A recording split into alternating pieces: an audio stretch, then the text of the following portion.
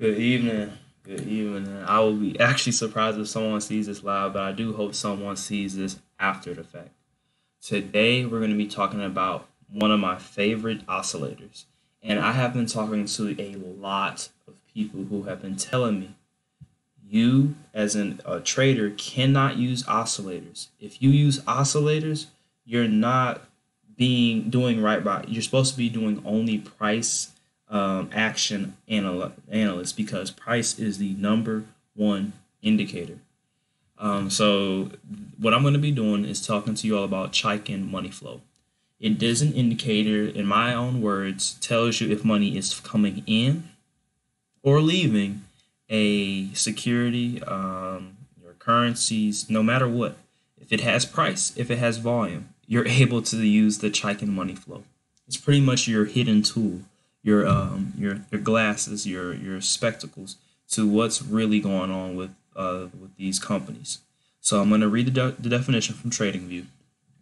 Chaikin money flow is a technical analysis indicator used to measure money flow volume over a set period of time.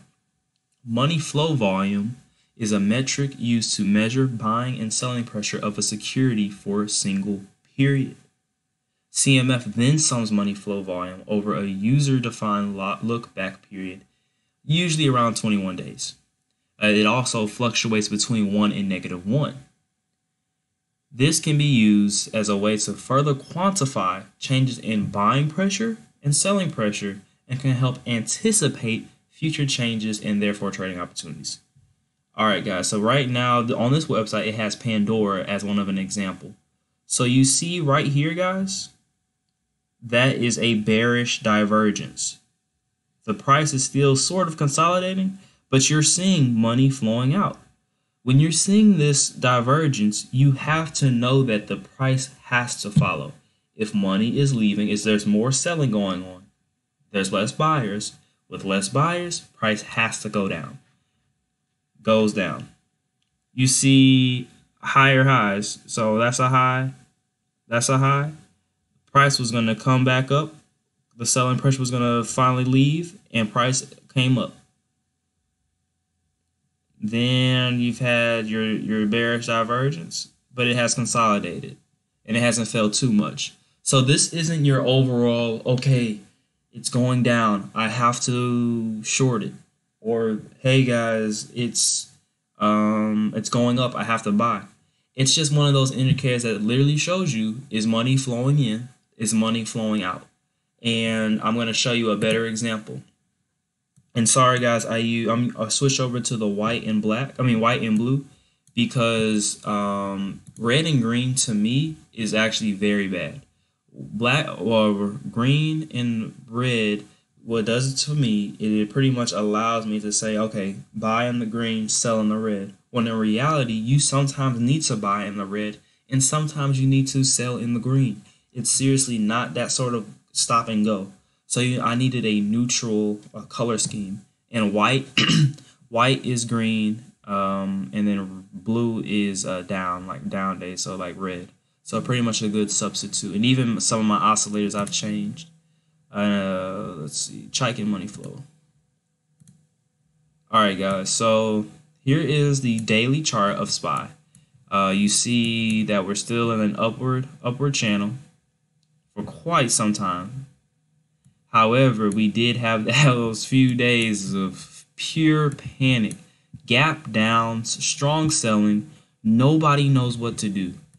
However, we do, have had a bounce. So right here, we're good, right? On the CMF. Went back up, went down, and we've had a strong divergence. And the 0 point is where you know that sell pressure is there. The selling pressure is so powerful that it has now turned the CMF into a negative value. So with this bearish divergence, you knew that price had to come down. It crossed down at negative right around here. It still hit a little high. What's going on? Everyone's like, well, it's going bullish. We're going to continue to go up further. However, again, you have to know that this is bad territory. 1, 2, 3, 4, 5. And really, I did continue this one as the same territory as being out of the zone, but this stock, the SPY S&P 500 ETF, does not like to be out of the upward channel.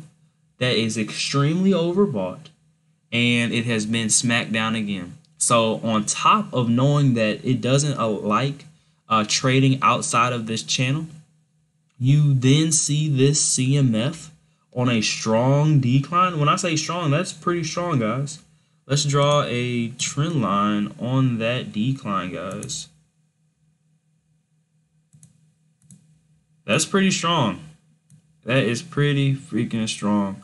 So we got to notice right where we see around here, this is going on a strong decline, and I gotta figure out what's really going on. Cross to the negative. Really gotta see what's going on, and it is actually at another peak. So they had this selling. They were about to like really sell, and they really did. I'm not gonna tell you that you're gonna be a fortune teller with using this CMF, but you're going to be able to detect, wow, selling is going on. I need to be not fearful, but have my eyes open and understand that this fall has to come, and it did with strength. But this stock is then holding to its values of staying within this channel. The smart money buys at the bottom of the channel, sells the bounce every time. Every time. Let's see what this CMF is doing on the weekly chart. I love the weekly chart as well, guys. Have to use different time frames, and the higher the time frame, the better. I'm so sorry. So on the weekly chart, it doesn't do just that much justice because it's still positive even with that strong drop. But yeah, guys, I hope you all enjoyed this video.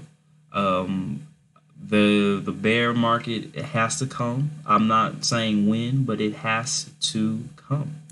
And being honest, on these higher time frames, here is your support. A lot of people will be just very confused if we get a drop all the way down here. Like, we would be like, huh? You said what? I checked my portfolio, I'm down 30%. Just know, if we're a bear, we've got to be extremely bear. We've had 2 drops on our last bear markets, 46%, 54%. Just be mindful. This is not financial advice. I'm so sorry. But a drop would make sense if we go back to a prior support on a higher time frame. You could say possibly that around this 255 would be support. So let's say that would be our first key support level. But what I've learned today in a video, in a podcast, it doesn't matter what you think is support.